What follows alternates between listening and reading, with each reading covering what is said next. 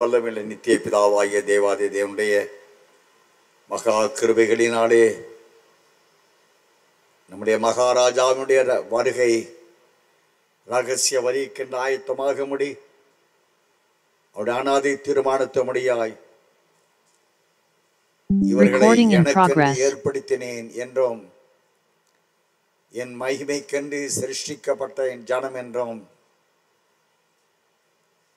உலகம் உண்டாவதற்கு முன்பாகவே நீங்கள் என்னோடு கூட இருந்தீர் என்றும் இவ்விதமாய் தேவாதி தேவனுடைய அநேக வாக்குத்தத்தங்களின் படியான ஒரு கூட்ட பரிசுத்தர்களை தேவன், ஒரு கூட்ட நீதிமான்களை தேவன்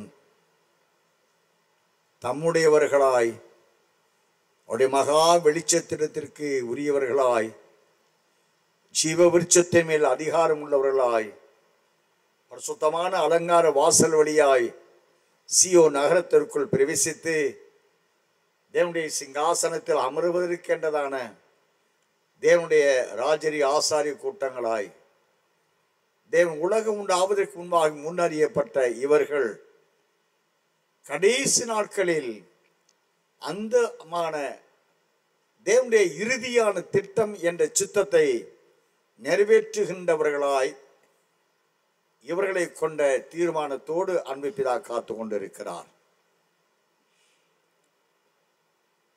இவர்கள் எப்பொழுது வெளிப்படுவார்கள் என்றால், அவர் வெளிப்படுவதற்கு உரிய காலத்தில் அவருடைய பரிசுத்தவான்கள் பூமியிலே எழும்புவார்கள். என்றால் அவர் எப்பொழுது வர தம்முடையவர்களை சேர்த்து கொள்ள அவர் புறப்படுகிறாரோ மணவாளனாக, அவரை சந்திக்க மணவாட்டியானவர்கள் ஆயத்தமாக்கப்பட்டவர்களாய் எழும்புகிறதாக. ஆக அவர் வெளிப்படும் ஏக காலத்தில் அவரை சந்திக்க எழுப்பப்படுகின்ற பரிசுத்தர்களாக இந்த மணவாட்டியாகிய தேவ ஜனங்களை தேவன் முன் அறிந்தவராயிருக்கிறார். அந்த மணவாட்டியானவர்களை குறித்தே இந்த நாட்களில் தேவாதி தேவன் நமக்கு போதித்துக் கொண்டிருக்கிறார். என்றால் அவர் வெளிப்படுவதற்கு முன்பாக வெளிப்பட்டு விடுகிறவர்கள்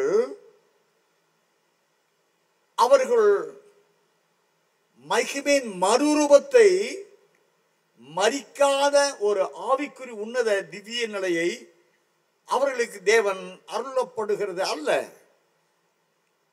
இந்த பலத்தின் மிகுதியினாலே 80 வருஷங்கள் தான் ஒரு மனித பூமியில் வாழ முடியும்.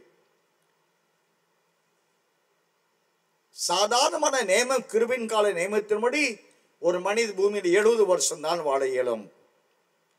இப்படிப்பட்ட நியமங்களுக்கு உட்பட்ட மனிதன் அருமை இரட்சகர் வரக்கூடிய கால வரைக்கும் ஒரு மனிதன் வாழ இயலாது. அப்படி என்றால் அவர் வெளிப்படுவும் போது அவரை எதிர்கொண்டு புறப்பட்டு போகுவதற்குரிய சத்தியவான்கள் எவர்களோ அவர்களை அந்த கடைசி காலத்தில் மணவாளன் வெளிப்படும் அந்த காலத்தில் இவர்கள் எழுப்பப்படுகிறார்கள். நான் வேதாகமத்தில் எத்தனையோ இடங்களில் வாசித்திருக்கிறோம். சங்கீதக்காரனை தாவீதை கொண்டு 45ஆம் சங்கீதத்திலே 13வது வசனம் முதல் வாசித்திருக்கிறோம்.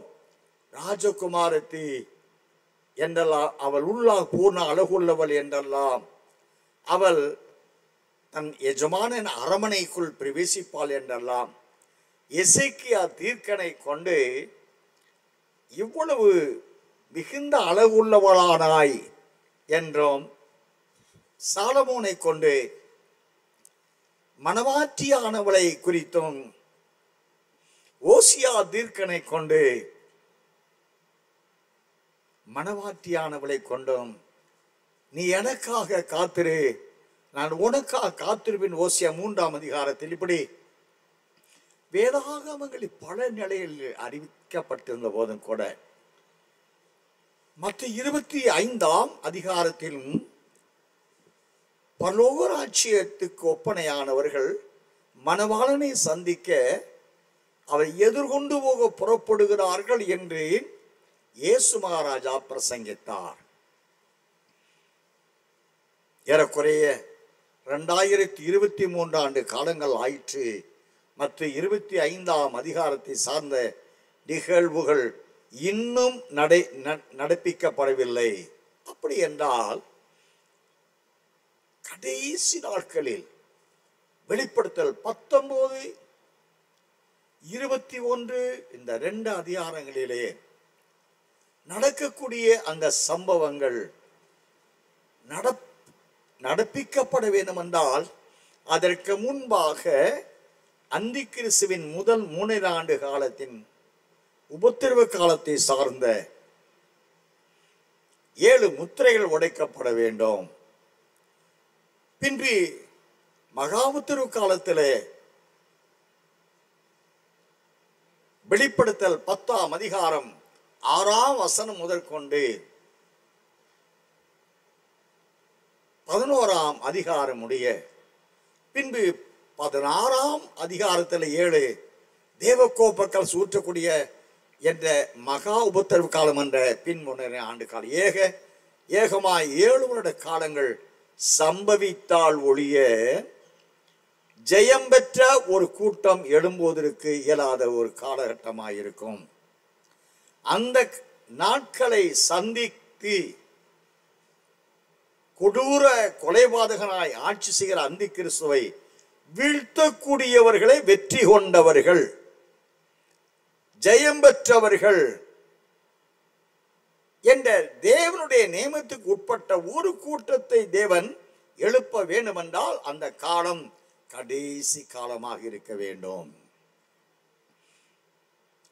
அவர்கள் பூமியிலே இருந்து எழும்புவது என்றால் அனுப்பப்பட்டவர்கள் பூமியிலே சபையாய் எழும்புகிறார்கள். அவர் பூமியிலே பிறந்தாலும் கூட சியோனிலிருந்து அவர்கள் அனுப்பப்படுகிறார்கள். பூமியிலே அனுப்பப்பட்டு இவர்கள் எழும்பி பிரகாசிக்கின்றார்கள். இவர்களே தேவன் தன் மகிமைக்குரியவர்களாய் தகுதிப்படுத்துகிறார். இவர்களையே வேதத்திலே மணவாட்டி என்று வேதம் நமக்கு போதிக்கின்றது.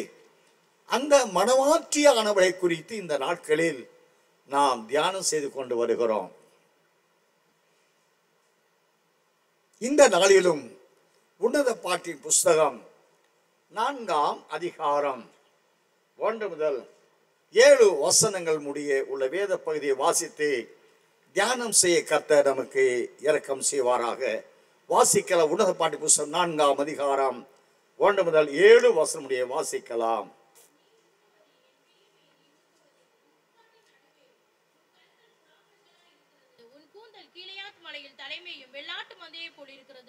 உன் பற்கள் மயிர் கத்தரிக்கப்பட்ட பின் குளிப்பாட்டப்பட்டு கரையேறுகிறவைகளும் ஒன்றாகில மலடாய் இராமல் எல்லாம் இரட்டை கூட்டி இண்டவைகளும் ஆட்டு மந்தையை போலிருக்கிறது. உன் உதடுகள் சிவப்பு நூலுக்கு சமானமும் உன் வாக்கு இன்பவுமாய் இருக்கிறது. உன் முக்காட்டின் நடுவே உன் கண்கள் வெடித்த மாதுளம்பழம் போலிருக்கிறது. உன் கழுத்து பராக்கிரமசாலிகளின் கேடகங்களாகிய 1000 பரிசைகள் தூக்கி இருக்கிற ஆயுத சாலையாக்கப்பட்ட தாவீதின் கோபுரம் போலிருக்கிறது. உன் 2 ஸ்தனங்களும் நீலி புஷ்பங்களில் மேயும் வெளிமானின் இரட்டை குட்டிகளுக்கு சமானம். பகல் குளிர்ச்சியாகி நிழல் சாய்ந்து போகும் வரைக்கும் நான் வெள்ளை போல மலையிலும் சாம்பிராணி மலையிலும் போயிருப்பேன். என் பிரியமே, நீ பூரண ரூபவதி, உன்னில் பழுதொன்றுமில்லை. அருமையான கர்த்தருடைய பிள்ளைகளை வாசித்த இந்த வேத பகுதியிலே மணவாளன் தன்னை சந்திக்க ஆயத்தமாகின்ற மணவாட்டியான பரிசுத்தவான்கள் என்ற நீதிமான்களை அவர் புகழாரம் சூட்டுகின்றார், பாராட்டுகின்றார். 1-7 வசனங்களில் அதற்கு இடைப்பட்ட வாழ்த்து உரைகள் எல்லாம் 1 மற்றும் 7ஆம் வசனம் உணரப்பட்ட 6ஆம் அதிகாரம் 10ஆம் வசனத்துக்கு உரிய நிலையை இந்த மணவாட்டியானவள் அடைவதற்கு அவளுடைய ஆயத்த நிலைகள் தான் 2 முதல் 6 வசனங்களில் சொல்லப்பட்டிருக்கிறது.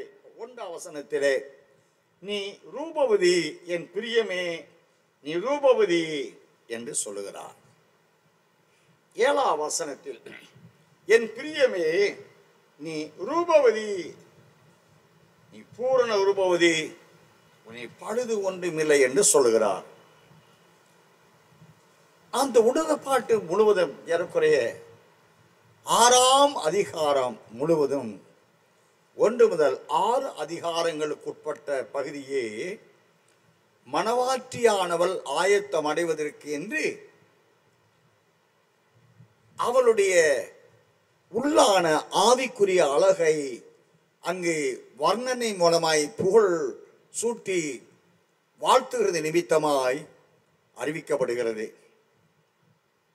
1ஆம் வசனத்தில்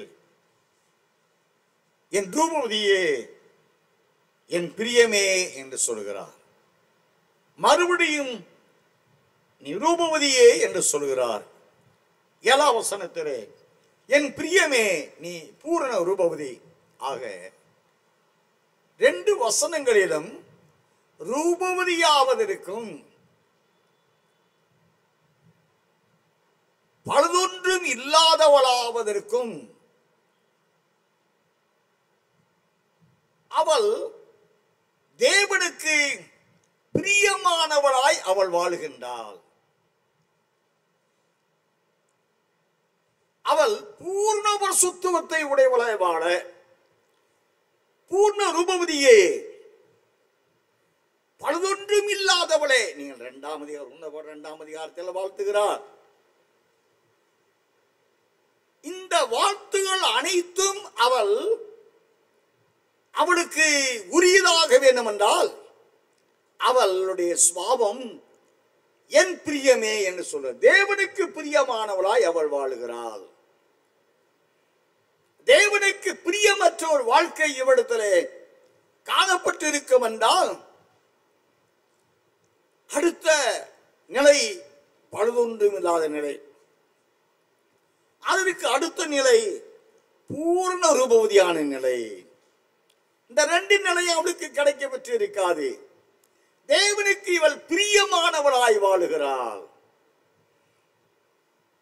அருமையான கர்த்தருடைய பிள்ளைகளே, தேவனுக்கு சிநேகிதியாய் அல்ல, பிரியமானவளாய் வாழுகிறாள். நீ வேதத்திலே லூக்கா சுவிசேஷம் 3ஆம் அதிகாரம் 22ஆம் வசனத்தை நான் வாசிக்கலாமே. பரிசுத்த ஆவியானவர் ரூபம் கொண்டு புறாவை போல அவர் மேல் இறங்கினார். வானத்திலிருந்து ஒரு சத்தமும் உண்டாகி, நீர் என்னுடைய நேச குமாரன், உம்மில் பிரியமாய் இருக்கிறேன் என்று உரைத்தது. பாருங்க, குமாரனாய் ஏசப்பா தேவன் தான்.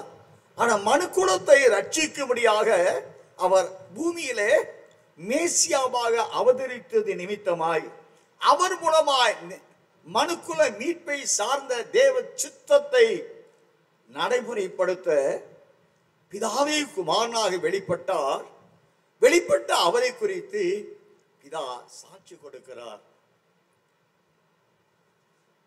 இவரில் பிரியமாயிருக்கிறேன். வானத்தில் இருந்து உண்டான சத்தம், இவரில் பிரியமாயிருக்கிறேன். அந்த பிரியமாயிருக்கக்கூடிய அந்த சாட்சியின் வார்த்தை ஏசப்பா பூமியிலே வாழ்ந்த 33 ஆண்டு காலத்தில் 30வது வயதில் அவர் யோர்தான் நதியில் யோவான் ஸ்நானகனால் அவர் ஞானஸ்நானம் பெற்று கரையேறின பொழுது பரிசுத்த ஆவியானவரால் இவர் புகழாரம் சூட்டப்படுகிறார். இவர் சாட்சி பகரப்படுகிறார். பரிசுத்த ஆவியானவர் பரலோகத்திலிருந்து பெரிய சத்தமாய் சொல்லுகிறார், இவரில் பிரியமாயிருக்கிறேன். அனுபடினாலே இந்த சாட்சியின் வார்த்தையே அருமை இரட்சகருடைய இறுதி 3.5 ஆண்டு காலம் முழுவதிலும் நாம் பார்க்கிறோம்.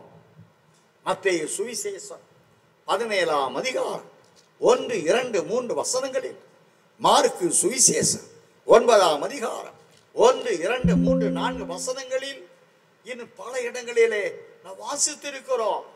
வாசிங்கள மத்தேயு 17:1-3 முடிய வாசிங்கள. 6 நாளைக்கு பின்பு இயேசு பேதுருவையும் யாக்கோபையும் அவருடைய சகோதரனாகிய யோவானையும் கூட்டிக் கொண்டு தனித்திருக்கும்படி உயர்ந்த மலையின் மேல் போய் அவர்களுக்கு முன்பாக மறுரூபமானார். அவர் முகம் சூரியனை போல பிரகாசித்தது, அவர் வஸ்திரம் வெளிச்சத்தை போல வெண்மையாயிற்று. அப்பொழுது மோசையும் எலியாவும் அவரோட பேசுகிறவர்களாக அவர்களுக்கு காணப்பட்டார்கள். அருமையான கர்த்தருடைய பிள்ளைகளே, தேவனால் எனக்கு பிரியமானவள் என்று எவர்களை குறித்து தேவன் சாட்சி கொடுக்கிறாரோ, இந்த மகிமையின் ராஜாவாய் இயேசு ராஜாவை குறித்து இவர் மனுஷ ரூபத்தில் அவர் வெளிப்பட்ட நிமித்தமாய் பிதாவின் ஆவியாய தேவன் சொல்லுகிறார், இவர்கள் பிரியமாயிருக்கிறேன் சொன்ன நிமித்தமாய் இவருடைய முகம் சூரியனை போல பிரகாசம் அடைந்தது. சூரியனை போல பிரகாசம் அடைந்தது. அதன் தாக்கம், அதன் நீட்சி அல்லது அதன் வளர்ச்சி, இவருடைய முகம் சூரியனை போல பிரகாசம் அடைந்தது. இவர் அணிந்திருந்த வஸ்திரம் எந்த வண்ணானாலும் வெளுக்கக்கூடாததாய் இருந்தது என்று நீ இன்னும் சற்று தெளிவாக மார்க் 9:1-4 வாசிங்களேன். அன்றியும் அவர் அவர்களை நோக்கி, இங்கே நிற்கிறவர்களில் சிலர் தேவனுடைய ராஜ்யம் பலத்தோடு வருவதை காணும் முன் மரணத்தை ருசி பார்ப்பது இல்லை என்று மெய்யாகவே உங்களுக்கு சொல்லுகிறேன் என்றார். 6 நாளைக்கு பின்பு இயேசு பேதுருவையும் யாக்கோபையும் யோவானையும் அழைத்து உயர்ந்த மலையின் மேல் அவர்களை தனியே கூட்டிக் கொண்டு போய் அவர்களுக்கு முன்பாக மறுரூபமானார். அவருடைய வஸ்திரம் உறைந்த மலையை போல் பூமியிலே எந்த வண்ணானும் வெளுக்கக்கூடாத வெண்மையாய் பிரகாசித்தது. அருமையான கர்த்தருடைய பிள்ளைகளே, லூக்கா 3:22 இவர்கள் பிரியமாயிருக்கிறேன் என்ற சாட்சியை உடைய அருமை இரட்சகர் முகம் சூரியனை போல பிரகாசித்தது. அவர் அணிந்திருந்த வஸ்திரம் பார்க்க முடியாத வெண்மையாய், அதைத்தான் சுருக்கமாக எந்த வண்ணானாலும் வெளுக்க முடியாத வெண்மையாய் இருந்தது. அதன் நீட்சி அவர் மறுரூபமானார். அருமையான தேவனுடைய பிள்ளைகளே, மணவாட்டியானவளே, என் பிரியமே என்ற அந்த அன்பின் அழைப்பின் சாட்சியின் வார்த்தை அவளை பலதொன்றும் இல்லாதவளாய் தகுதிப்படுத்தினது. அதிநிமித்தமாய் அவள் பூர்ண ரூபவதியானால், பூர்ண ரூபவதினா தேவனுடைய ரூபத்தை அணிந்து கொண்டது. அவர் தேவ சாயல் என்று வாசிக்கிறோம் பாருங்களேன். அவர்களை ஆணும் பெண்ணாகவே தேவ சாயலாகவே உண்டாக்கினார் என்று நாம் ஆதியாகமம் 1:26-27 வாசித்திருக்கிறோம் அல்லவா? ஆக கர்த்தருக்கு பிரியமான மகளாய் ஆத்துமாவாய் இந்த மணவாட்டியானவர் வாடுகிறதினாலே, இயேசு மகாராஜா வாழ்ந்ததினாலே அவர் மறுரூபமானார். வேதாகமத்திலே நீங்கள் வாசித்து அறிவீர்கள் என்றால் 12 இடங்களிலே அருமைய இரட்சகர் மறுரூபமானார். முதலாவதாக நாசரேத்தூரில், தான் வளர்ந்த நாசரேத்தூரில் அவர் பிரசங்கித்துக் கொண்டிருந்த பொழுது அவரை குறித்த அந்த நாசரேத்தூர் மக்கள் இடரல் அடைந்த காரணம், இவர் வளர்ந்த அந்த ஊரில் இவரோடு வாழ்ந்த மரித்த யோசே, அதாவது ஏசப்பாவுடைய தகப்பன், வளர்ப்பு தகப்பன் யோசேப்பு மரித்து போனார். அதே நாசரேத்தூரிலே இவர் வளர்த்த மரியாள் வாழ்ந்து கொண்டிருக்கிறார். இவருக்கு பிறகு யோசேப்புக்கும் மரியாளால் பெற்றெடுக்கப்பட்ட யூதா, யோசே, யாக்கோபு, சீமோன் என்ற 4 சகோதரர் வாழ்ந்து கொண்டிருக்கிறார்கள். 2 சகோதரி வாழ்ந்து கொண்டிருக்கிறார்கள். இவர்கள் மத்தியிலே இந்த இயேசுவானவர் இவ்வளவு மகிமையான காரியங்களை செய்வதற்கு இந்த வல்லமை இவருக்கு எங்கிருந்து கிடைத்தது என்ற நிலையிலே இடர்லடைகின்றார்கள். அது நிமித்தமாய் அந்த நாசரேத்தூர் அமைந்திருக்கக்கூடிய மலை உச்சி, பீக் ஆஃப் த மவுண்டன் சொல்லும் பாருங்களேன், அந்த மலை உச்சியில் தான் அந்த நாசரேத்தூர் இருக்கு. அங்கிருந்து உருட்டி கொள்ளுவதற்காக எத்தனைத்தார்கள். அவள் நடுவே அருமரச்சு மருமாகி கடந்து போன இப்படி எல்லாம் பல இடங்களிலே நான் வாசித்திருக்கிறோம். ஆக மறுரூபம் என்பது இன்றைய நாட்களிலே பாடல்கள் பாடி விடலாம். நாங்கள் மகிமையின் மேல் மகிமை மறுமடைவு பாடலாங்க. ஆனால் அது உங்களுடைய வாழ்க்கைக்கு அது பயன்பட வேண்டும் என்றால் பாடுகிற அந்த பாடலின் ஆண்டவருடைய வசனங்களை நாம் ஒரு நிமிஷத்தில் ஒரு இமைப்பொழுதிலே நாம் எல்லாரும் மறுரூபப்படுவோம் என்ற கர்த்தருடைய வசனத்தை சொல்லிவிடலாம். ஆனால் அதனுடைய வாக்குத்தத்தம், இந்த வசனத்தின் பலன் உங்கள் வாழ்க்கையிலே நிகழ வேண்டும் என்றால், நீங்கள் மறுரூபம் அடைய வேண்டும் என்றால், முதலாவது தேவனால் எவன் ஒருவன், எந்த சபை, எந்த ஊழியக்காரன், எந்த ஆத்துமா எனக்கு பிரியமான ஊழியக்காரனே, எனக்கு பிரியமானவளே என்று சாட்சி பகரப்படணுங்க.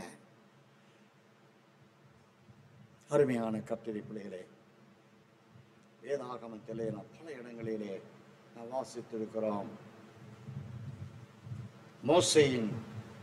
மோசேயின் வாழ்க்கையிலே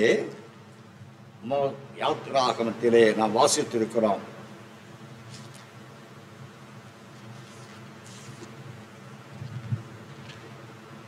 யாத்திராகமம் 34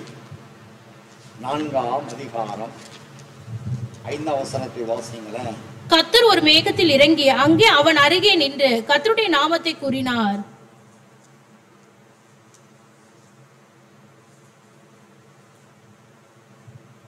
யாத்திராகமம் 34 அதிகாரம் 4, 5, 2 வசனம் வாசித்தாயே.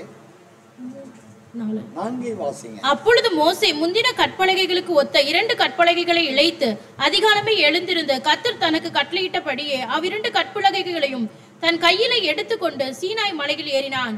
கர்த்தர் ஒரு மேகத்தில் இறங்கி அங்கே அவன் அருகே நின்று கர்த்தருடைய நாமத்தை கூறினார். பாருங்களேன், ஆண்டவருடைய மத்தேயு 17 வாசித்தோம்.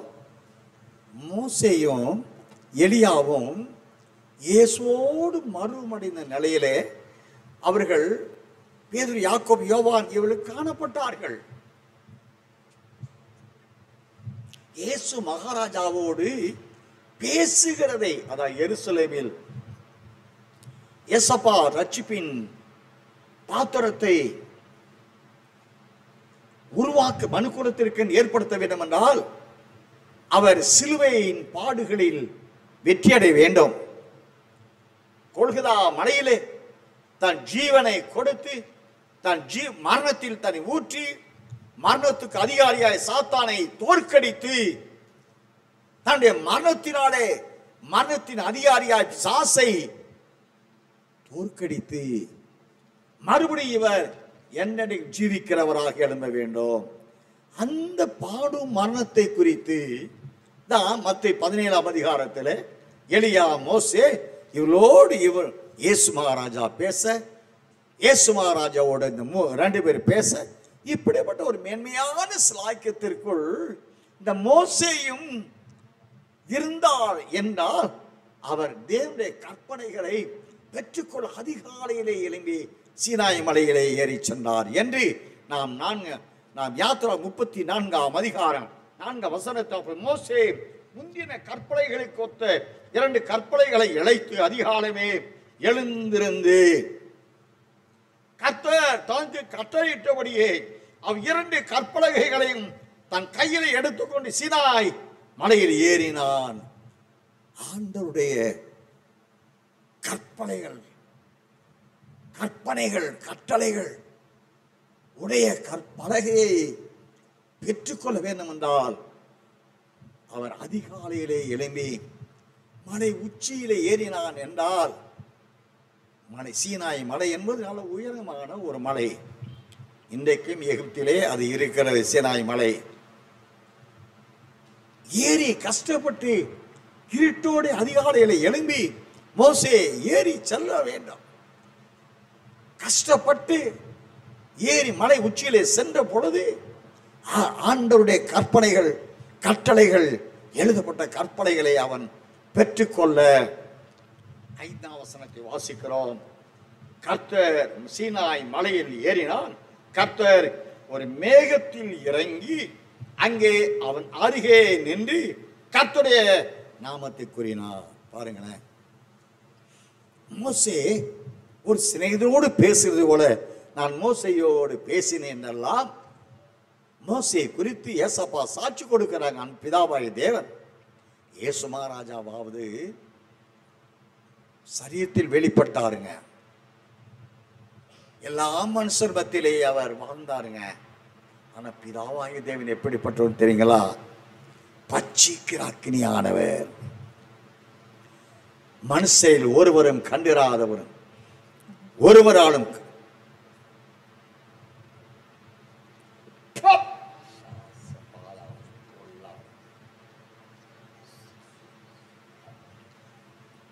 அருமையான கர்த்தருடைய பிள்ளைகளே, அருமை அன்பு பிதா பட்சிக்கிற அக்கினியானவர்,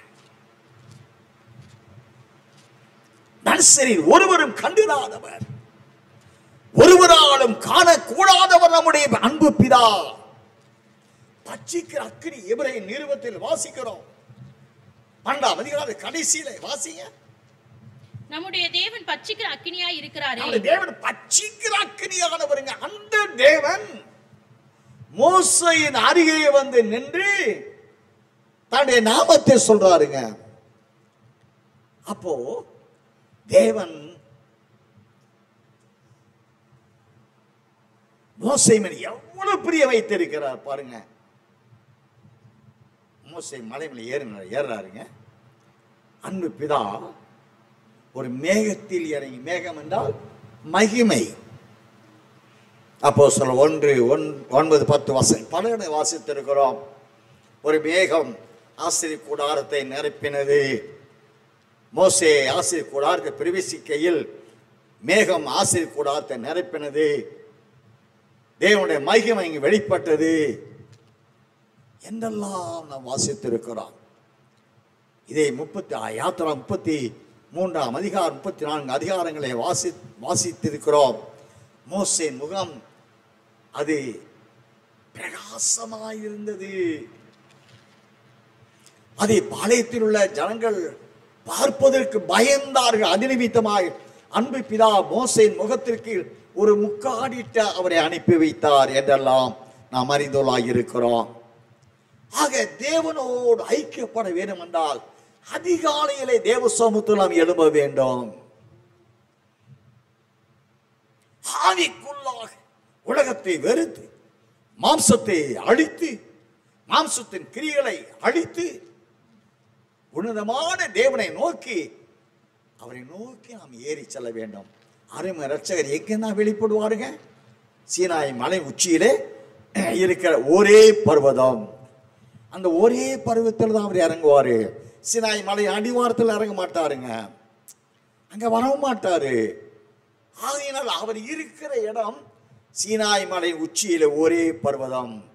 அந்த இடத்திற்கு மோசே அதிகாலையில் எழும்பி தேவனை தேடி, அது கற்கள் ஆனாலும் புதர்கள் ஆனாலும் பாருங்க, மலையில பாதை இருக்குமா, கல்லும் முள்ளும் பாதங்களை அழுத்தும், வருத்தப்படுத்தும். அதையும் ஒரு பொருட்டாய் இல்லாதபடிக்கு மோசே அதிகாலையிலே, அந்த நாட்கள் வெளிச்சம்லாம் கிடையாதுங்க, டார்ச் லைட்டு கிடையாது, தீபம் ஒரு தீவட்டி வச்சிருப்பாங்க, அது இது வனாந்தரங்க. மோசைக்கு அதுவும் கிடையாது. ஆக அதிகாலை இருட்டிலே மோசே எவ்வளவு கஷ்டப்பட்டு சீனாய் மலையின் உச்சியில போய் சேர்ந்திருப்பாரு. சேர்ந்த மாத்திரத்துல அன்பு பிதாவாய தேவன் இவருக்காக காத்திருந்து, இவர் ஒரே பருவத்தை வந்து அடைந்த வேளையிலே மகிமையின் மேகத்தில் அவர் இறங்குகிறார். இறங்கின பிதாவாய பட்சிக்கிற அக்கினியார் தேவன் அவன் அருகே வந்து நிற்கிறார். நின்று கர்த்தருடைய நாமத்தை கூறினார். பாருங்க, எவ்வளவு சாக்கியத்தை பாருங்க. அருமையான தேவனுடைய பிள்ளைகளை, வேதாகமத்திலே நாம் பல இடங்கள் வாசித்து இருக்கிறோம். 33ஆம் அதிகாரம், யாத்திரை 33 28ஆம் வசனத்தை கூட வாசிங்களேன். 22ஆம் 18 வாசிங்க. யாத்திரா 33:18 வாசிங்க. அப்பொழுது அவன், உம்முடைய மகிமையை எனக்கு காண்பித்திருளும் என்றான். அதற்கு அவர், என்னுடைய தயையை எல்லாம் நான் உனக்கு முன்பாக கடந்து போக பண்ணி கர்த்தருடைய நாமத்தை உனக்கு முன்பாக கூறுவேன். எவன் மேல் கிருபையாய் இருக்க சித்தமாய் இருப்பேனோ அவன் மேல் கிருபையாய் இருப்பேன், எவன் மேல் இரக்கமாய் இருக்க சித்தமாய் இருப்பேனோ அவன் மேல் இரக்கமாய் இருப்பேன் என்று சொல்லி, நீ என் முகத்தை காண மாட்டாய், ஒரு மனுஷனும் என்னை கண்டு உயிரோடு இருக்க கூடாது என்றார். பின்னும் கர்த்தர், இதோ என் அண்டையில் ஒரு இடம் உண்டு, நீ அங்கே கன்மலையில் நில்லு. என் மகிமை கடந்து போகும் போது நான் உன்னை அந்த கன்மலையின் வெடிப்பிலே வைத்து நான் கடந்து போகும் மட்டும் என் கரத்தினால் உன்னை மூடுவேன். பின்பு என் கரத்தை எடுப்பேன், அப்பொழுது என் பின்பக்கத்தை காண்பாய், என் முகமோ காணப்படாது என்றார். ஆண்டவருக்கு பிரியமான மோசே கூட பிதாவுடைய மகிமையை காண அவர் விரும்பின போது கூட அருமை பிதா சொல்லுகிறார், என் முகத்தில் வெளிப்படும் மகிமை நீ பார்த்தால் அதை பார்க்கிற எந்த ஒரு மனுஷனும் அவன் உயிரோடு இருக்க முடியாது. ஆகினாலே நீ என் மகிமையை காண நீ விரும்புகிறபடினாலே உன்னுடைய வேண்டுதல்களுக்கு நான் சம்மதித்து நீ இந்த கண்மலையிலே நீ மறைந்து கொள். அந்த கண்மலையின் வழியாக நான் கடந்து போவேன். போகும்போது நீ என் முதுகை பார்ப்பாய், உனக்கு என் முதுகை காண்பிப்பேன், என் முதுகிலிருந்து வெளிப்படும் மகிமையை நீ காண்பாய் என்று சொல்லி அப்படி நடந்தது. அப்படி பார்த்த அந்த மகிமைதான் மோசேயின் முகத்தை மகிமையினாலே அவன் பிரகாசம் அடைந்தான். ஆனால் அருமையான கர்த்தருடைய பிள்ளைகளே, மனவாட்டியானவங்களுக்கோ, என் பிரியமே தேவாதி தேவனாய மணவாளனுக்கு சுலமத்தியாலே நீ திரும்பி வா, திரும்பி வா, நான் உன்னை பார்க்கட்டும் என்ற அழைப்பை மணவாளன் இயேசு அவளுக்கு அனுப்புகிறார் என்றால், அவருக்கு அம்மினதாவை போன்ற அந்த மணவாளன் இயேசுவுக்கு மணவாட்டியானவள் பிரியமானவளாய் வாழ்ந்தாள், பிரியமானவளாய் வாழ்ந்தாள். அது நிமித்தமாக என்ன பார்க்கிறோம். உணர்ப்பாட்டு 6ஆம் அதிகாரம் 9-10 வசனங்கள் வாசிப்போம். என் புறாவோ என் உத்தமையோ ஒருத்தியே, அவள் தன் தாய்க்கு ஒரே பிள்ளை, அவள் தன்னை பெற்றவளுக்கு அருமையானவள். குமாரத்திகள் அவளை கண்டு அவளை வாழ்த்தினார்கள், ராஜ ஸ்திரீகளும் மறுமனை ஆட்டிகளும் அவளை போற்றினார்கள். சந்திரனை போல் அழகும் சூரியனை போல் பிரகாசமும் கொடிகள் பறக்கும் படையை போல் கெடியும் உள்ளவளாய் அருணோதயம் போல் உதிக்கிற இவள் யார்? அருணோதயம் போல் உதிக்கிற இவள் யார்? அருணோதயம் என்றால் சூரியனுங்க. சூரியனை போல் இவள் எழும்புகிறாள், உதிக்கிறாள், உருவாகிறாள், மறுரூபம் அடைகின்றாள். இப்ப நீங்க சூரியனை உங்களால் பார்க்க முடியுமா? இயலாது. அந்த அளவிற்கு சூரியன் பிரகாசமாக இருக்கும். இந்த பிரகாசம் தான் மத்திய 17ஆம் அதிகாரத்தில் ஏசப்பாடி முகம் சூரியனை போல பிரகாசித்தது. நீங்க இதே அனுபவத்தை வெளிப்பட 12ஆம் அதிகாரம் 1ஆம் வசனத்துக்கு போங்களேன். 1ஆம் வசனம் வாசிங்க. அன்றியும் ஒரு பெரிய அடையாளம் வானத்திலே காணப்பட்டது. ஒரு ஸ்திரீ சூரியனை அணிந்திருந்தாள். பாருங்க, அந்த ஒரு ஸ்திரீ சூரியனை அணிந்திருக்கின்றார். அந்த சூரியனை அணிந்திருக்கக்கூடிய அவளுடைய வாழ்க்கையிலே சாத்தான் அவள் அணிந்திருக்கிற சூரியன் என்ற மகிமையின் நிலையை இழக்க வைக்க அந்த ஸ்திரீ என்ற சபையோடு அவன் போராடுகிறான். அவள் அடையக்கூடிய உபத்திரவம், பாடுகள், வாதைகளுக்கு ஒரு அளவற்ற நிலை. 2ஆம் வசனம் வாசிங்களேன். அவள் கற்பவதியாய் இருந்து பிரசவ வேதனை அடைந்து பிள்ளை பெறும்படி வருத்தப்பட்டு அலறக்கூடிய ஒரு உபத்திரவத்தின் கோயிலே அவள் புடமிடப்படுகின்றாள். அருமையான கர்த்தருடைய பிள்ளைகளே, இந்த நிலையை நாம் புரிந்து கொள்ள 1 பேதுரு புஸ்தகம் 1ஆம் அதிகாரம் 5 முதல் 8 வசனமுடைய வாசிங்களேன். கடைசி காலத்திலே வெளிப்பட ஆயத்தமாக்கப்பட்டிருக்கிற ரட்சிப்புக்கு ஏதுவாக விசுவாசத்தை கொண்டு தேவனுடைய பலத்தினாலே காக்கப்பட்டிருக்கிற உங்களுக்கு அந்த சுதந்திரம் பரலோகத்தில் வைக்கப்பட்டிருக்கிறது. இதிலே நீங்கள் மிகவும் சந்தோஷப்படுகிறீர்கள். என்றாலும் துன்பப்பட வேண்டியது அவசியமானதால் இப்பொழுது கொஞ்ச காலம் பலவிதமான சோதனைகளினாலே துக்கப்படுகிறீர்கள். அழிந்து போகிற பொன் அக்கினினாலே சோதிக்கப்படும். அதை பார்க்கிலும் அதிக விலையேற பெற்றதா இருக்கிற உங்கள் விசுவாசம் சோதிக்கப்பட்டு இயேசு கிறிஸ்து வெளிப்படும் போது உங்களுக்கு புகழ்ச்சியும் கனமும் மகிமையும் உண்டாக காணப்படும். அழிந்து போகிற பொன் அக்கினியினாலே சோதிக்கப்படும். வாசிக்கிற 7ஆம் வசனம். அழிந்து போகிற பொன் அக்கினியினாலே சோதிக்கப்படும். அதை பார்க்கிலும் அதிக விலையேற பெற்றதாயிருக்கிற உங்கள் விசுவாசம் சோதிக்கப்பட்டு இயேசு கிறிஸ்து வெளிப்படும் போது உங்களுக்கு புகழ்ச்சியும் கனமும் மகிமையும் காணப்படும். இயேசு கிறிஸ்து வெளிப்படும் போது உங்களுக்கு புகழ்ச்சியும் கனமும் மகிமை உண்டாக காணப்படும். யாருக்கு?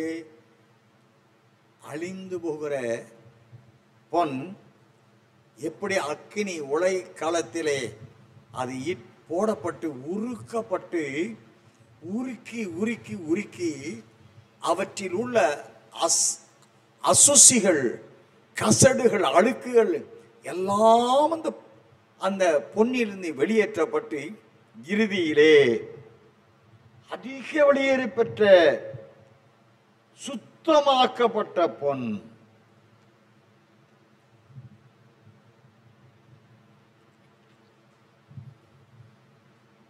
ஐந்தாம் வசனம். இதிலே நீங்கள் மிகவும் சந்தோஷப்படுகிறீர்கள். என்றாலும் துன்பப்பட வேண்டியது அவசியமானதால் இப்பொழுது கொஞ்ச காலம் பலவிதமான சோதனைகளினாலே துக்கப்படுகிறீர்கள்.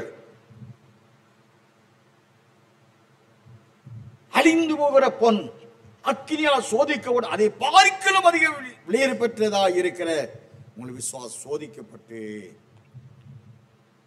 சுத்த பொன் ஆக்கப்பட்டு இயேசு கிறிஸ்து வெளிப்படும் நாளில் எவர்கள் மனமாற்றியாயால் தேவனால் எனக்கு பிரியமானவளே, என் பிரியமே, என் தூபவதியே, பலதொன்றுமில்லாத என் மனவாளியே என்று அழைக்கப்படுவதற்குரியதான பரிசுத்தவான்களாய் எவர்களை தேவன் முன் அறிந்தபடி அழைக்கின்றாரோ அவர்களுடைய வாழ்க்கையிலே பொன் உலைக்களத்தில் இட்டு நெருப்பிலே போட்டு உருக்கப்படுவது போன்ற உபத்திரவம் உருவாக்கப்படும். சாத்தானால் அவள் சூரியனை அறிந்திருக்கின்றாள்.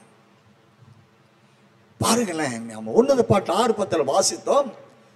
சூரியனை போல பிரகாசமும் சந்திரனை போல அழகும் உடையவளாய் இருக்கின்றாள் என்ற நிலையில் கொடிகள் பறக்கும் படை போல் கெடியும் உள்ளவளாய் அருணோதயம் போல உதிக்கிறார். அவள் சூரியனை போல பிரகாச உடையவளாய் இருக்கிறாள். சந்திரனை போல ஒரு ஆவிக்கு உள்ளான அழகை உடையவளாய் இருக்கிறாள். ஆனால் அந்த ஆவிக்குறி உன்னதமான நிலையை சூரியனை போல அவள் பிரகாசிக்கக்கூடிய அந்த ஆவிக்குறி உன்னத திவ்ய நிலை இழக்க வைப்பதற்கு, ஆவிக்குரிய உள்ளான அழகை இழக்க வைப்பதற்கு சாத்தானானவன் அவளோடு போராடுவான். அந்த போராட்டத்திலே கொடிகள் பறக்கும் படையை போன்றவளாய் நாம் ஏற்கனவே அறிந்திருக்கிறோம். வெற்றி பெற்ற போர்க்களத்தில் வெற்றி பெற்ற படைக்கே கொடி அங்கே கொடுக்கப்படும். நம் அருமை இரட்சகரும் நமக்கு வாக்கு பண்ணி இருக்கிறார். கொடிகள் தேவன் கொடுத்திருக்கிறார்.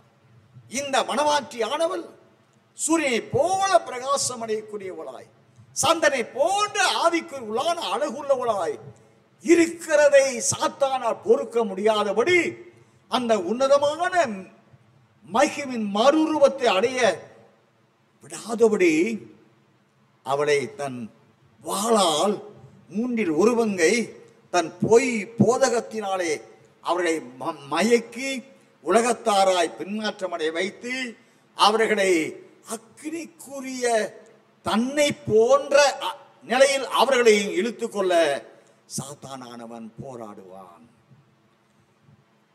இந்த மனவாட்சியானவன் தேவன் இவளை பிரியமானவளே என்று அழைக்கின்றார் என்றால் அவள் இந்த படையை போன்ற நிலையில் தன்னை அவள் தைரியப்படுத்த வேண்டும். உன்னத பாட்டி புஸ்தகம் 6ஆம் அதிகாரம் 13ஆம் வசனம் வாசிங்களேன். திரும்பி வா சூலமித்தியே, நாங்கள் உன்னை பார்க்கும்படிக்கு திரும்பி வா. 14 வாசிப்பா. சூலமித்தியில் நீங்கள் என்னத்தை பார்க்கிறீர்கள்? அவள் 2 சேனையின் கூட்டத்துக்கு அவள் சமானமானவள். 2 சேனையின் கூட்டத்துக்கு சமானமானவள். 2 சேனை கூட்டத்துக்கு ஒப்பானவள். ஒரு சேனை இல்லைங்க, 2 சேனை. ஒரு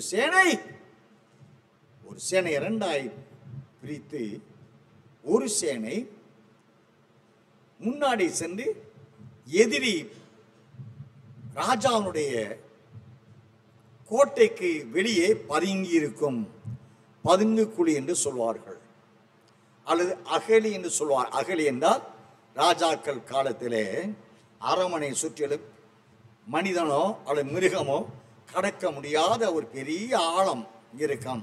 அது அந்த ஆழத்தில் தண்ணீரை விட்டு ஆழம் அகலம் உடையதாக இருக்கும்.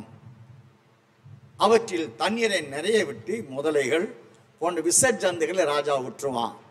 என்று சொன்னால் எதிரிகள் வந்து அந்த அகழியை தாண்டினால்தான் கோட்டையை இடித்து தகர்த்து நகரத்துக்குள் பிரவேசித்து ஜெயம் பெற்ற நிலை அடைய முடியும். இப்படிப்பட்ட ஒரு நியமங்கள் ஆதி காலத்தில் இருந்தது. இப்பொழுது இவள் சூரியனை போன்ற பிரகாசம் உடையவளாய், சந்தனை போன்ற அழகுள்ளவளாய், இவள் தகுதி அடைய அந்த மகிமை மருவத்தை அடையவள் மனமாற்றியான தேவனுடைய பிரியமானவள் சாட்சி கொடுக்கப்பட்டாள், சாட்சி பகரப்பட்டவள் தான். ஆனால் அந்த நிலையை இவள் சுதந்திரித்துக் கொள்ள வேண்டும் என்றால் 2 சேனையாக இவள் ஒன்று பதுங்கியிருக்க வேண்டும். கோட்டைக்கு முன்பாக யோசுவா தேவன் சொல்லுகிற யோசுவா தீர்க்கதரிசி புஸ்தகம் 10ஆம் அதிகாரத்தில் சம்பவங்களை வாசிக்க முடியும். 2 குரூப்பாக பிரிந்து தேவன் சொல்லுகிறார். முதல் குரூப்பு, முதல் படை எதிரியின் அரண்மனைக்கு வெளியே சென்று பதுங்கியிருக்க வேண்டும்.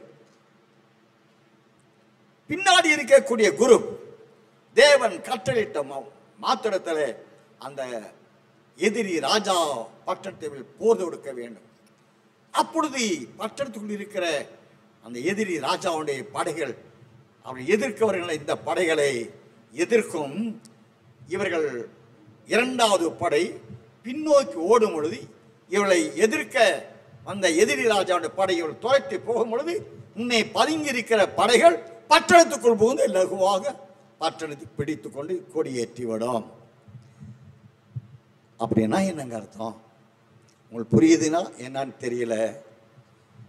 மனவாற்றியானவள் கொடியேற்ற வேண்டுமென்றால், ஜெயக்குறி பிடிக்க வேண்டுமென்றால் அவள் தன்னை 2 சேனைக்கு ஒப்பானவளாக வேண்டும். நீங்க யோவேல் தீர்க்கதரிசி புஸ்தகம் 2ஆம் அதிகாரம் 16 வசனங்கள் வாசிங்களேன்.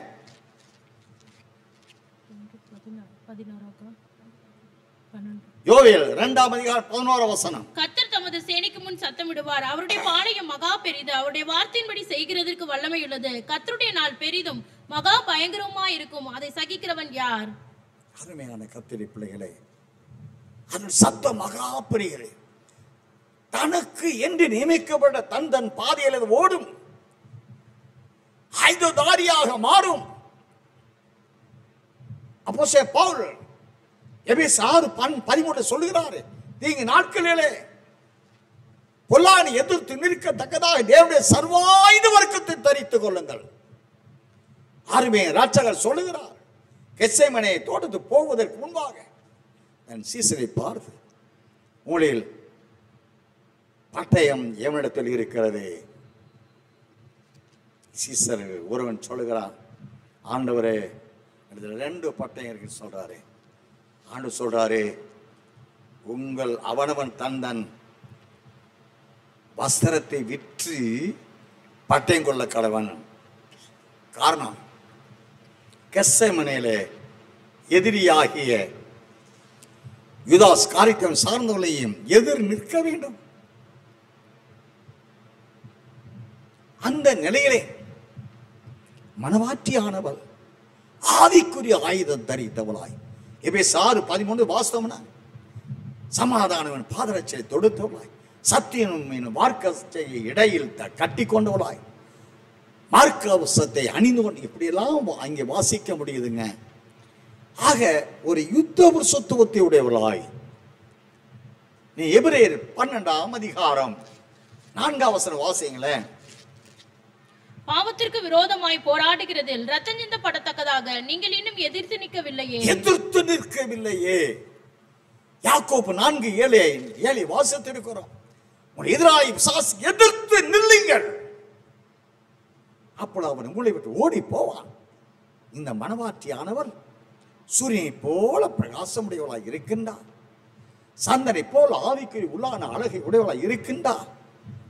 இந்த மேன்மையான அழைப்புக்குரிய வாழ்க்கையை இழக்க வைக்கும்படியாய் சாத்தான் இவளோடு, இந்த மனவாட்டியாய் நீதிமான்களோடு சபையோடு யுத்தம் செய்வான்.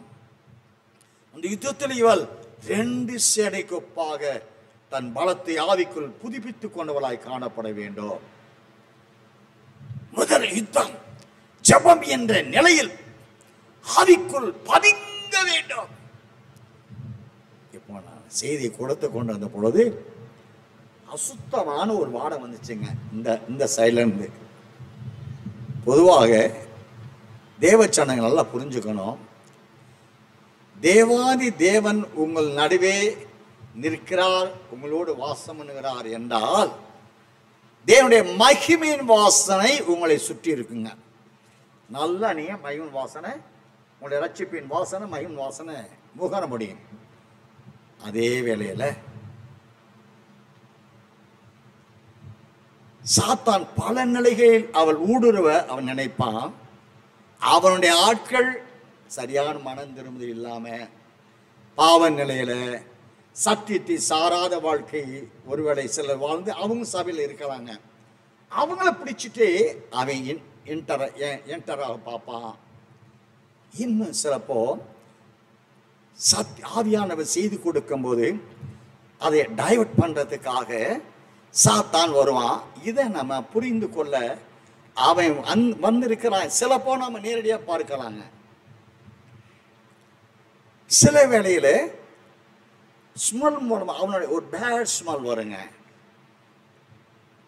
என்ன அவன் யாருக்கு அதிகாரி? சாத்தான் யாருக்கு அதிகாரி சொல்லுங்க? மரணத்துக்கு அதிகாரி, பாதாளத்துக்கு அதிகாரி, உலகத்தின் அதிபதி. அவன் பரிசுத்தம் என்ற நிலையே கிடையாதுங்க. முழுவதும் அசுத்தம், துர்நாற்றம் தான். அதை நம்ம புரிஞ்சுக்கிறதுக்காக இந்த செத்த பணத்தின் வாடை வருங்க. அப்படி வந்ததுங்க. பார்த்தா அதுல ஒரு தடியை நிற்கிறான். எதுக்காக? இந்த மனவாட்டி குறித்து நாம் தியானம் செய்யறோம் பாருங்களேன். இது அவனால் சகிக்க முடியலைங்க. அதை தடுக்கிறதுக்காக தூரத்தில் நின்றுகிட்டு, அதான் ஆவிக்குள்ளா இருந்தால் அவனுக்கு கட்டப்பட்டான், கடிந்து கொள்ளப்பட்டான். அது போகட்டும்.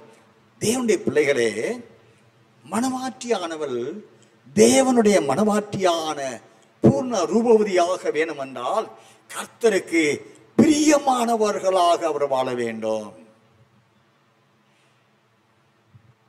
தேவனுக்கு தேவனுடைய சாட்சி பெற்ற தேவச்சனங்களால் சபையாய் வாழ வேண்டும். இவள் 2 சேனை ஒப்பானவளாய். அப்படி என்றால் பழையற்பாட்டு காலத்தில் சேனை 2 பிரிந்தது. ஒன்று முன்னாடி சென்று பதுங்கி கொண்டது, அடுத்த சேனை யுத்தத்தில் இறங்கும் பொழுது எதிரி படை இவர்களை எதிர்க்க வரும் பொழுது எதிரி படை எதிரி ராஜாவுடைய படை பட்டணத்தை வெளியே கொண்டு வரதுக்காக தான் பின்னாடி உள்ள சேனை பயன்படும். அவனை துரத்திட்டு போகும்போது பட்டணத்தில் யாரு ஜனங்கள் தான் இருப்பாங்க. ராஜாவின் படை எல்லாம் வெளியேறிடும். பதுங்கி இருந்தவங்க உள்ளே புகுந்து ஜெயத்தை பட்டணத்தை பிடிச்சுக்குவாங்க, தேசத்தை பிடித்துக் கொள்வார்கள். இங்கே மனவாட்டியானவள் ஆவிக்குள்ளாக அதிகாலையிலே, அது பாடுகள் நிறைந்த நேரமாக இருந்தாலும் சரி, முழங்கால் யுத்தத்தில் நிற்க வேண்டும்.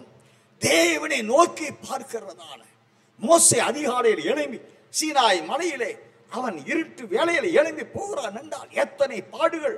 ஆனால் அவனுடைய பார்வையெல்லாம் சீனாய் மலை உச்சியில் இருக்கக்கூடிய ஒரே பருவத்திலே தேவனை பார்க்க போறோம் பாருங்களேன், நேசரை தரிசிக்க போறோம் பாருங்களேன், ஏசப்பா நம்மளோட பேசுவார் பாருங்களேன், அவருடைய கற்றல் கற்பனைகளை பெற்றுக்கொள்ள போறோம் பாருங்களேன் என்ற சந்தோஷத்துல தான் இந்த பாடுகள் அத்தனையில் அது பொருட்டாய் நாம் மோசே சென்றடைந்தான் ஒரே பர்வதம். அதுபோல மனவாட்டியானவர்களும் அதிகாலையிலே அவர்கள் எழும்ப வேண்டும், முழங்கால் யுத்தத்தில் நிற்க வேண்டும், பொல்லாங்கனை எதிர்க்க வேண்டும், ஜப வீரர்களாக எழுப்பப்பட வேண்டும். வேதாகமத்திலே வாசிக்கிறோம். தானியேல் தீர்க்கதரிசி புஸ்தகம் 9ஆம் அதிகாரம் 20 முதல் 27 வசனங்களை வாசிக்கலாம். இப்படி நான் சொல்லி ஜெபம் பண்ணி என் பாவத்தையும் என் ஜனமாகிய இஸ்ரவேலின் பாவத்தையும் அறிக்கையிட்டு என் தேவனாகிய பரிசுத்த பர்வதத்துக்காக என் விண்ணப்பத்தை என் தேவனாகிய கர்த்தருக்கு முன்பாக செலுத்திக் கொண்டிருந்தேன். அப்படி நான் ஜெபம் பண்ணி கொண்டிருக்கும் போதே முதல் தரிசனத்திலே நான் கண்ட புருஷனாகிய காபிரியேல் வேகமாய் பறந்து வந்து அந்தி பலியின் நேரமாகிய வேளையிலே என்னை தொட்டான். அவன் எனக்கு தெளிவுண்டாக்கி என்னோட பேசி, தானியேலே, உனக்கு அறிவை உணர்த்தும்படி இப்போது புறப்பட்டு வந்தேன். நீ மிகவும் பிரியமானவன், ஆதலால் நீ வேண்டிக் கொள்ள தொடங்கின போதே கட்டளை வெளிப்பட்டது. நான் அதை அறிவிக்க வந்தேன். இப்போதும் சொல்லுகிற வார்த்தையை நீ கவனித்து கேட்டு தரிசனத்தை அறிந்து கொள். அருமையான போதும் சபையாயிடுச்சு. அருமையான கர்த்தருடைய பிள்ளைகளே, தானியேல் எசேக்கியேல் தீர்க்கனை கொண்டு எரேமியா தீர்க்கனை கொண்டு இஸ்ரவேல் ஜனங்களுடைய 70 வருட பாபிலோனிய அடிமைத்தலையின் வாழ்க்கையை தானியேல் வாசிக்கின்றான். வாசித்து தன் ஜனங்களுடைய அக்கிரமங்களை பாவங்களை தேவன் மன்னிக்க வேண்டுமே என்று தன் ஜனங்களை இஸ்ரவேலர்களுக்காக தானியேல் 3 வாரம், அதாவது 21 நாட்கள் உபவாசம் இருந்து தேவனை நோக்கி வேண்ட செய்கிறான். அதைத்தான் 20 வசனம் இப்படி நான் சொல்லி ஜெபம் பண்ணி என் பாவத்தையும் என் ஜனமாய் இஸ்ரவேலின் பாவத்தையும் அறிக்கையிட்டு என் தேவனுடைய பரிசுத்த பர்வதத்துக்காக என் விண்ணப்பத்தை என் தேவனாய கர்த்தருக்கு முன்பாக செலுத்தி கொண்டிருந்தேன். ஜெபம் பண்ணி கொண்டிருந்தான். உபவாசம் இருந்து 21 நாட்கள் இரவும் பகலுமாய் தனக்காக தன்னுடைய பாவங்கள் மன்னிக்கப்பட, தன் ஜனங்களுடைய அக்கிரமங்கள் தண்டனைகள் நீக்கப்பட தேவனை நோக்கி தானியேல் ஜெபித்துக் கொண்டிருந்தான். அப்படி நான் ஜெபம் பண்ணி கொண்டிருக்கும் போதே முதல் தரிசனத்தில் நான் கண்ட புருஷனாகிய காபிரியேல் வேகமாய் பறந்து வந்து அந்திப்படி நேரமாகி வேலையிலே என்னை தொட்ட. அந்திப்படி சாயங்கால வேலைங்க, அதாவது மாலை நேரம், பகல் முடியும் இரவு வரும் பாருங்களேன், அதுதான் அந்திப்படி நேரம். அந்த நேரத்திலேயும் ஜெபம் பண்ணி கொண்டிருந்தார். அந்திப்படி நேரத்திலே வேலையிலே என்னை தொட்டான். அவன் எனக்கு தெளிவுண்டாக்கி என்னோட பேசி, தானியேலே, உனக்கு அறிவை உணர்த்தபடி இப்போது புறப்பட்டு வந்தேன். நீ மிகவும் பிரியமானவன், ஆதலால் நீ வேண்டிக்கொள்ள தொடங்கின போதே கற்றல் வெளிப்பட்டது. நான் அதை அறிவிக்க வந்தேன். இப்போதும் சொல்லுகிற வார்த்தை நீ கவனித்து கேட்டு தரிசனத்தை அறிந்து கொள். கர்த்தருடைய பிள்ளைகளே, தேவனாய கர்த்தருடைய சமூகத்தில் வேத வசனங்களை குறித்த திட்டங்களை, தேவ தீர்மானங்களை அல்லது ரகசியங்களை நாம் அறிந்து கொள்ள வேணும் என்றால், இன்னைக்கு மனவாட்டி சபையில் ஏன் பல இன்னைக்கு வெளிப்படுத்தும் விசேஷத்தை குறித்து அதில் உள்ள ஒரு வசனத்தில் உள்ள வார்த்தைகளில் இருக்கிற ஒரு எழுத்திற்கும் every spell of the word we can easily study regarding the revelation. வெளிப்படுத்தின விசேஷத்தில் உள்ள ஒரு வசனத்தில் உள்ள வார்த்தையில் உள்ள ஒரு ஸ்பெல்லிங் இருப்பாருங்க, ஒரு எழுத்து, அவற்றிற்கும் கூட அருமையான இரட்சகர். அல்லேலூயான்னு வெளிப்பட 19 அதிகாரம் வாசித்து இருக்கிறோம். அல்லேலூயான்னா யார் பாடுறது? இன்னைக்கு எல்லாரும் தான் பாடுறாங்க. அநியாயமாய் வாடுகிறவர்கள், அநியாயமாய் அக்கிரமாய் ஊழியம் செய்கிறவர்கள் எல்லாரும் தான் எல்லாம் சேர்ந்து ஒரு அல்லேலூயா போட்டு சொன்னாங்க. ஆனால் தேவன் யார்? யாருடைய அல்லேலூயாவைத்தான் அவர் அங்கீகரிக்கிறார்? ஜெயம் பெற்றவர்களால் எடுக்கப்படுகின்ற அல்லேலூயா என்ற முழக்கத்தை தான் அவர் அங்கீகரித்து ஆசீர்வதிக்கிறார். மற்றவருடைய அல்லேலூயா அந்த இந்த சீலிங்க்கு மேல போகாதுங்க, அது போகட்டும். இப்பொழுது தானியேல் தீர்க்கதரிசி தேவனுக்கு பிரியமானவனாய் தேவதூதனாய காபிரியேல் மூலமாய் தேவன் அறிவிக்கப்பட்ட தானியேலே, பிரியமானவனே, நீ மிகவும் பிரியமானவன். மனவாட்டிய என் பிரியம் என்று சொன்னது மற்றோட நிக்கலங்க. என் பிரியமே, ரூபவதியே, பலதொன்றும் இல்லாதவளே, கொடிகள் பறக்கும் படை போல் கெடியுள்ளவளே, விசுவாசத்தில் உறுதியானவளே, சாத்தானை எதிர்கொண்டு அவனை வீழ்த்துவதில் ஜெயபலமானவளே. பாராட்டுறார் பாருங்களேன், தானியேலை தான் பாராட்டுறாருங்க. நீ மிகவும் பிரியமானவனுங்க. அதனால நீ ஜெபிக்க தொடங்கின மாத்திரத்துல உன்னுடைய வேண்டுதல்களுக்குரிய பதில்.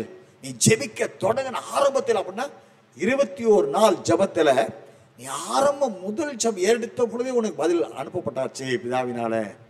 ஆனா உனக்கு அதை அறிவிக்க நான் புறப்பட்டு வந்த போதே பெர்சியா ராஜா தரியு ராஜா என்னை தடுத்துட்டான். 20 நாட்கள் தடை பண்ணான். ஆனா உனக்கு எப்போ இந்த பதில் வேண்டுமோ அந்த நாளில் தேவன் இப்பொழுது எனக்கு அவனை தோற்கடித்து உனக்கு செய்தி கொடுக்க நான் அனுப்பப்பட்டு வந்தேன் என்று சொல்லி நீ வேண்டிக் கொள்ள தொடங்கின போதே அப்படின்னா ஜெபிக்க ஆரம்பிச்சோட பதில் வந்துருச்சு. கற்றல் ஈடுபட்டு நான் அதை அறிவிக்க வந்தேன். இப்போது சொல்லுகிற வார்த்தை கவனித்து கேட்டு வசனத்தை அறிந்து கொள், தேவ திட்டங்கள் அறிந்து கொள். கர்த்தரி பிள்ளைகளை தேவனுடைய ரகசியம் அறிய வேண்டும் என்றால் சும்மா ஒரு வசனத்தை எடுத்து ஒரு வசனம் வச்சு எடுத்த கதையை சொல்லி முடிக்கிறது அல்லங்க. தேவனோடு ஒன்றித்து கொண்ட நிலை, தேவனுடைய ரகசியம் அறிந்து கொள்ள வேண்டிய நிலை. என்ன வேதாகமத்திலே முதல் தீர்க்க தரிசனம் ஆதியாகமம் 3:15, கடைசி தீர்க்க தரிசனம் வெளிப்படுத்தின விசேஷம் 22ஆம் அதிகாரம் 14வது வசனம். இதற்கு இடையிலே தேவன் 1118 தீர்க்க தரிசனங்களை வைத்திருக்கிறார். ஒவ்வொரு காலத்துக்கு உரிய தீர்க்க தரிசனம் காலாகலங்களில் எப்பொழுது எதை வெளியரங்கமாக்க வேண்டும். அதனால அப்போஸ்தலன் பவுல் சொல்லுகிறார், ரோமர் 11ஆம் அதிகாரத்தை வாசித்து இருக்கிறோம், நீங்கள் ஒரு ரகசியத்தை அறிய வேண்டியதை அறிய வேண்டும் என்று இருக்கிறேன். வாசிங்க, ரோமர் 11:25 வாசிங்களேன். மேலும் சகோதரரே, நீங்கள் உங்களையே புத்திமான்கள் என்று எண்ணாதபடிக்கு ஒரு ரகசியத்தை நீங்கள் அறிய வேண்டும் என்று இருக்கிறேன். ரகசியத்தை பவுலை கொண்டு சிறுவேலர்களை மீட்பு எப்போ, பிரஜாதியோட மீட்பு எப்ப, இந்த ரகசியத்தை அறியன்னு சொல்லி எழுதுறாரு. 1:15-51-57 வாசிங்களேன். இதோ ஒரு ரகசியத்தை உங்களுக்கு அறிவிக்கிறேன், நாம் எல்லாரும் நித்திரை அடைவதில்லை, ஆகிலும் கடைசி காலம் தொனிக்கும் போது ஒரு நிமிஷத்திலே ஒரு இமைப்பொழுதிலே நாம் எல்லாரும் மறுரூபமாக்கப்படுவோம். இந்த ரகசியம் பாருங்களேன், எப்போ மணவாளன் வரும்போது மணவாட்டியானவள் அடையக்கூடிய மறுரூபத்தை சார்ந்த ரகசியம். வெளிப்படை 10 வாசிங்களேன். இனி காலம் செல்லாது, ஆனாலும் தேவன் தம்முடைய ஊழியக்காரராகிய தீர்க்கதரிசிகளுக்கு சுவிசேஷமாய் அறிவித்தபடி 7ஆம் தூதனுடைய சத்தத்தின் நாட்களிலே அவன் எக்காலம் ஊத போகிற போது தேவ ரகசியம் நிறைவேறும் என்று. இப்படி வெளிப்பட தானியேல் 12:6 வசனம் வாசித்தா, 12-13 வசனம் வாசித்தா, 6 வசனத்தில் தானியேல் தீர்க்க அந்த ரகசியங்களை கேட்க சர்வவசனம் தரித்தவன்கிட்ட மன்றாடுறாரு.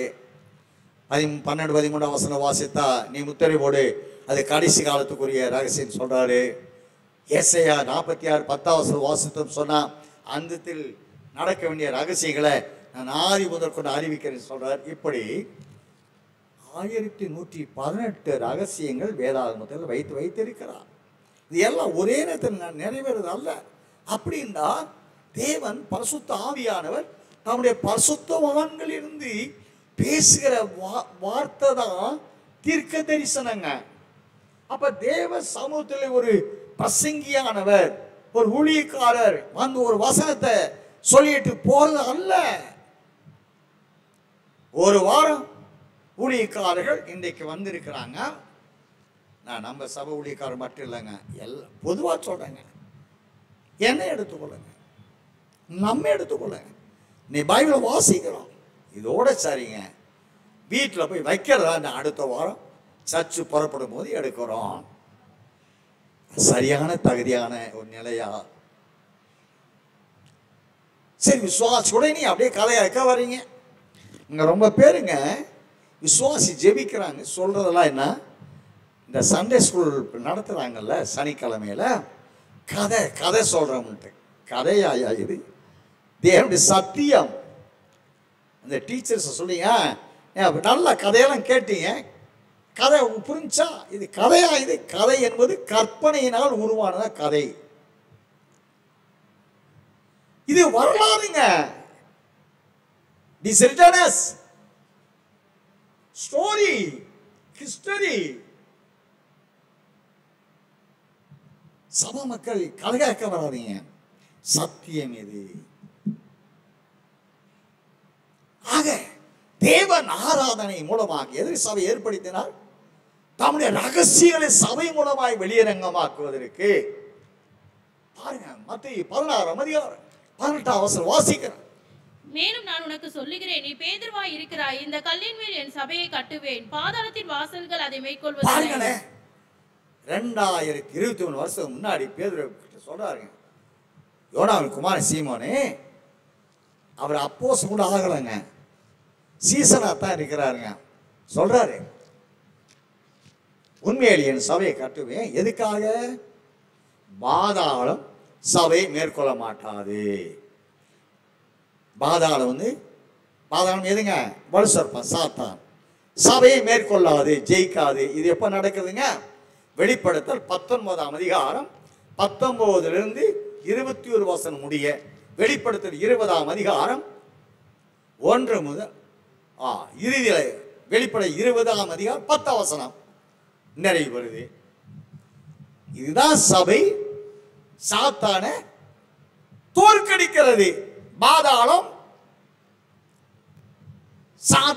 பாதாளத்து அதிபதிய சாத்தான் அந்த கல் என்ற அப்போஸ்தலன் எழுப்பப்பட்ட சபையை கொண்டு சாத்தானை அடிக்குது, பாதாளத்தை அடிக்குது. இந்த சம்பவம் வெளிப்படை 19 அதிகாரம் 20 வசனத்துல மிருகம் கலந்திருக்கு தரிசனங்களை உயிரோடு பிடித்து அக்கினி காந்திகால தள்ளப்பட்டது. மிருக கலந்திருச்சு முடிவு. இது எப்பங்க அறிவிக்குதுங்க? பேதுருட சொல்றாருங்க. வெளிப்படை 20 அதிகாரம் 10 வசனத்துல சாசானம் முன்னே இருந்த மிருக கலந்திருச்சு இருக்கிற அக்கினி கதம் இருக்கிற இடத்துல தள்ளப்பட்டான் மிருகம். அந்த வருஷம் எப்ப நடக்குதுங்க?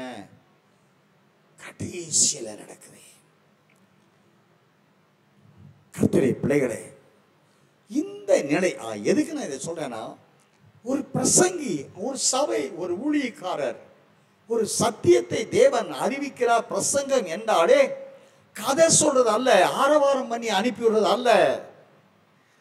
தேவனுடைய திட்டங்கள் என்ற ரகசியங்கள் வெளிப்பட வேண்டும். வெளியரங்கமாக்கப்படுகிற பொழுது தேவன் சொல்றாரு, வெளிக்கு வராத மறைபொருள் ஒன்று இல்லை, வெளிப்படாத ரகசியம் ஒன்று இல்லைன்னு சொல்றாரு. ஒவ்வொரு பிரசங்கம், ஒவ்வொரு வசனம் ரகசியத்தை வெளிப்படுத்து. ரகசியங்கள் உள்ளடக்கிய வசனம் தான் வேதாகமத்தில் உள்ள 31,391 வசனமும் தேவனுடைய திட்டங்கள் உள்ளடங்கிய வசனங்களே.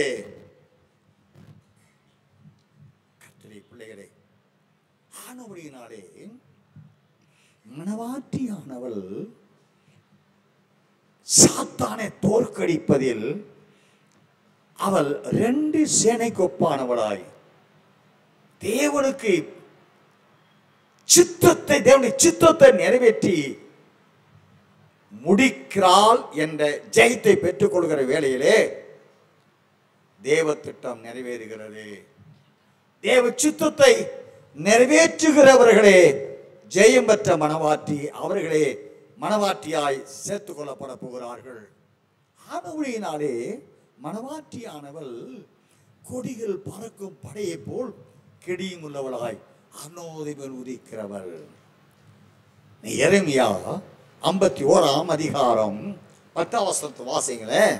கர்த்தர் நம்முடைய நீதியை வெளிப்படுத்தினார், நம்முடைய தேவனாகிய கர்த்தரின் செயலை சீயோனில் விவரிப்போம் வாருங்கள்.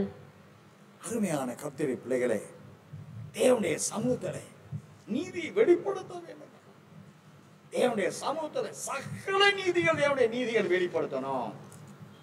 எரேமியா 51:10 கர்த்தர் நம்முடைய நீதியை வெளிப்படுத்தினார், நம்முடைய தேவனாகிய கர்த்தரின் செயலை சீயோனில் விவரிப்போம். பாருங்க, ஒரு சபை என்றால், ஒரு மணவாட்டி என்றால், மணவாட்டி சபையின் ஊழியர் விசுவாசி என்றால், கர்த்தர் மகிமையின் மறுரூபத்தை அணிந்து கொள்ளக்கூடிய நீதிமான்களை சார்ந்த சத்தியினால் தான் கர்த்தர் நம்முடைய நீதியை வெளிப்படுத்தினார். சுத்தமான பிரகாசமான மெல்லிய வஸ்திரம் அணிந்து கொள்ள அவளுக்கு மணவாட்டி கொடுக்கப்படாது பரிசுத்தவானுடைய நீதிகளே. அப்ப மணவாட்டியாளர் எப்படி அடைவதற்குரிய வசனங்கள், வாழ்க்கை நிலைகள் எது என்ற அந்த நீதி சார்ந்த சத்தியங்களை வெளிப்படுத்த வேண்டும்.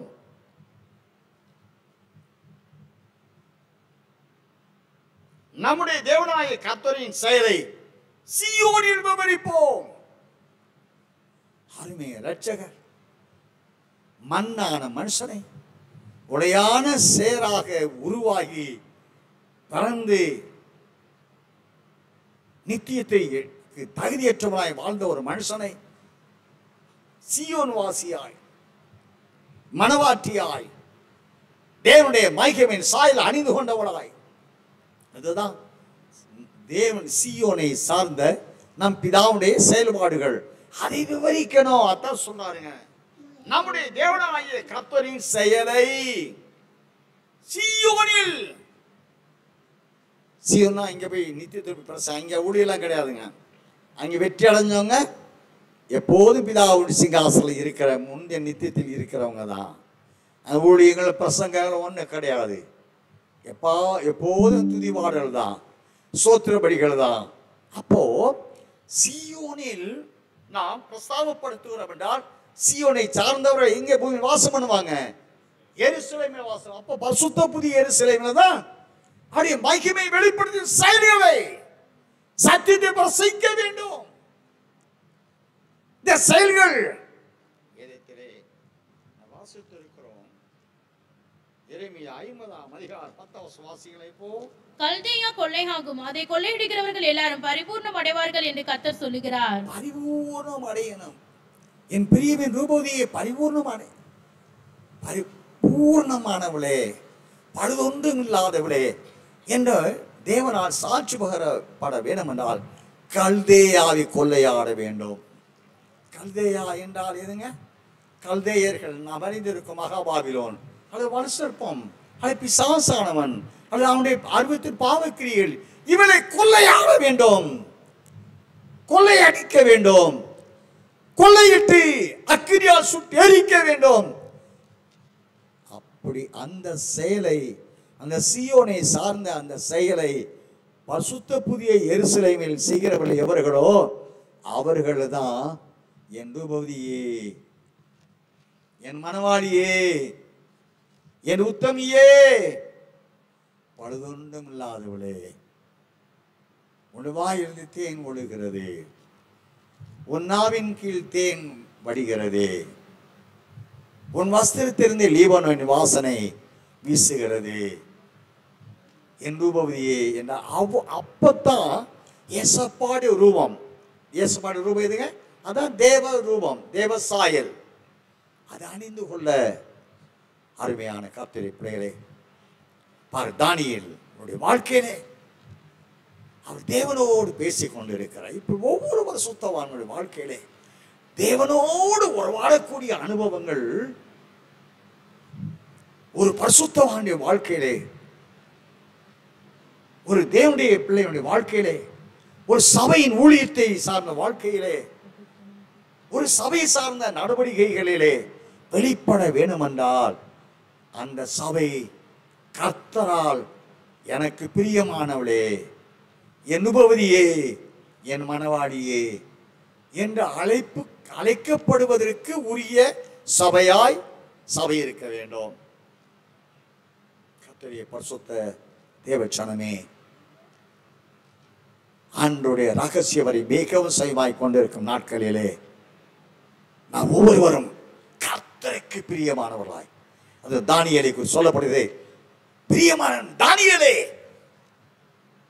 எனக்கு மிகவும் பிரியமானவனே. பாருங்களேன்,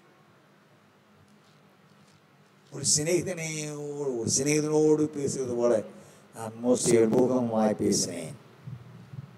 பாருங்க, அந்த மோசே போக முடியல காரணத்துல, ஆனா நான் போக போறேன் சீயோனில. அந்த மோசே சொல்றாருங்க, அவர் முகம் மகிமை அடைந்ததுங்க, பிரகாசம் அடைந்தது. ஆனா நீ காணால் பார்த்துக்க போக மாட்டேன்னு சொல்லிட்டாரு. ஒரு சின்ன பாவம் செய்தனால நாம் வாக்குத்தத்தத்தின் பிள்ளைகளாக இருக்கிறோம், நாம் சுதந்திரவாதிகளாக இருக்கிறோம். நம்மிடத்திலே சாத்தானுடைய 62 பாவங்களில் ஒரு பாவம் இருந்தாலும் நான் சீயோன் போக முடியுமா? சத்தத்தை கேட்கிற கர்த்தருடைய பிள்ளையே, நான் வாசித்த 4 என் பிரியனே, என் உபவதியே, பழுதொன்றும் இல்லாதவளே, எந்த நிலைக்கு உட்பட்டவர்களா என் மனவாளியே, மனவாட்டி என்ற தேவனுடைய சித்தத்தின் வழியாய் மறு உருவத்தை அணிந்து கொள்ள அழைக்கப்படுகிறோம். நாம் மனவாட்டியாய் வாழ அழைக்கப்படுகிறோம் என்றால் ஆண்டு பிரியமானவர்களாய், பாவமே இல்லாத பழுதொன்றும் இல்லாதவர்களாய், தேவனுடைய ரூபத்தை சாயலை அணிந்து கொண்டு தேவனுக்குள் ஒன்றித்துக் கொண்ட வாழ்க்கை வாழ கர்த்தர் அழைக்கிறார். என் பிரியமே, இந்துவதியே, பழுதொன்றில்லா மனவாளியே, நீ திரும்பி வா. உலகத்தை நோக்கி போய் கொண்டிருக்கிற ஒரு அனுபவம் இருக்கிறால் கூட இந்த நிமிஷத்துக்கு கூட நாம் நேசமை பார்க்கலாம். இப்பொழுதே நாம் நேசமைக்கு பார்க்க அழைக்கப்படுகிறோம். அவருக்குள் வாழ அழைக்கப்படுகிறோம். அழைக்கப்படுகிறோம். மனவாட்டியாய் மறுமடைந்து நீதியை சுதந்திரத்துக்குள்ள கர்த்தர் இரக்கம் செய்வாய். தேவன் தாமே தம் வார்த்தைகளை ஆசீர்வதிப்பாராம். ஹalleluya, ஹalleluya. ஒரு ஜெபிக்கலாம்.